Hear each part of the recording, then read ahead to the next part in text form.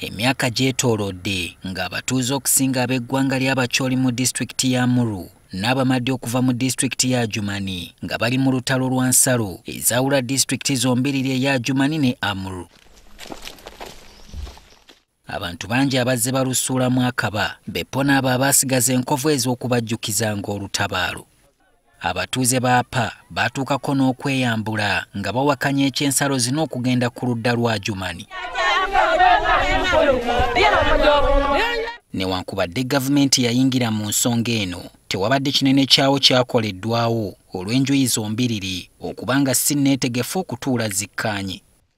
Okulwanagana okwakasembayo kwaliwo mu Juni w'omwaka guno era nga kwaliko abantu 3 nga bafu n'abalala abawerako nga beebaza Katonda okubabikkako akasubi. Nga n'obusungu tebunnakkakkana, gavumenti evuddeyo n'erangirira ensalo z'egamba nti z'entuufu. Wakati mu by'okwerinda ebinywevu ddala, Minisitule y'ebyettaka ekakasizza nti mu butuufu nabo bulijjo babadde tebakimanyi nti ensalo entuufu ziri kilomita 12 okuva ku kibira Zuka okuyingira munda mu disitulikiti ya Amuru awawangaalira Abacholi. Minisita wa gavumenti ez'ebitundu Tom Butime yalangiridde bino ng'asinziira mu APA, wabula n'ategeeza nti abatuuze abayitwako ensalo si baakusengulwa. Don't campaign in the area which is no longer what? Yours. Now you know yours and start campaigning there. But the people who are not don't have to move.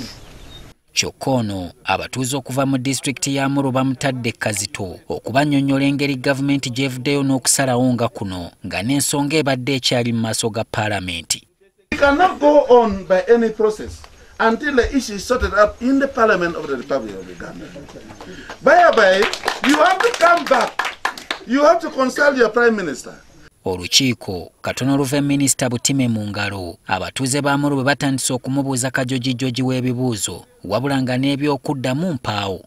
You come with a signpost you want to put here.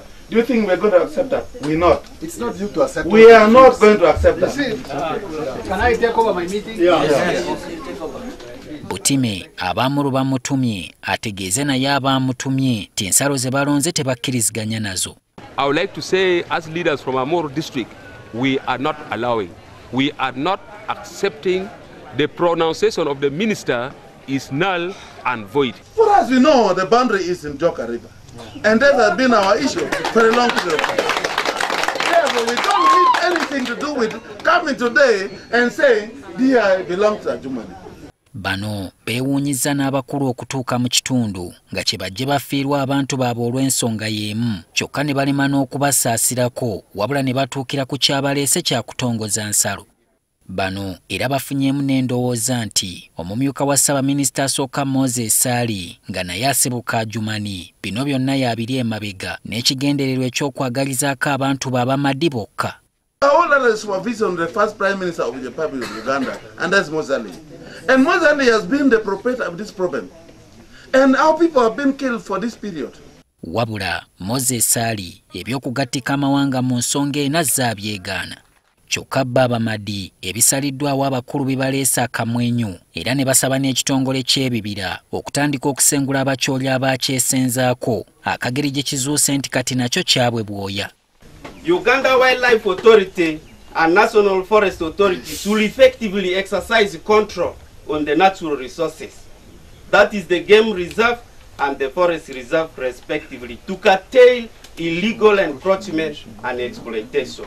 Mu kiseera kino gavumenti egamba nti egonjodde ekizibu ekibadde mu bitundu bino okumala emyaka kyokka nga waliwo n'ebibuuzo bingi ebisigalidde emabega oba nga ddala enkaayana ku nsalo zino zinaggwaawo nga wakyaliwo oludda olutannamatira na byakoleddwa.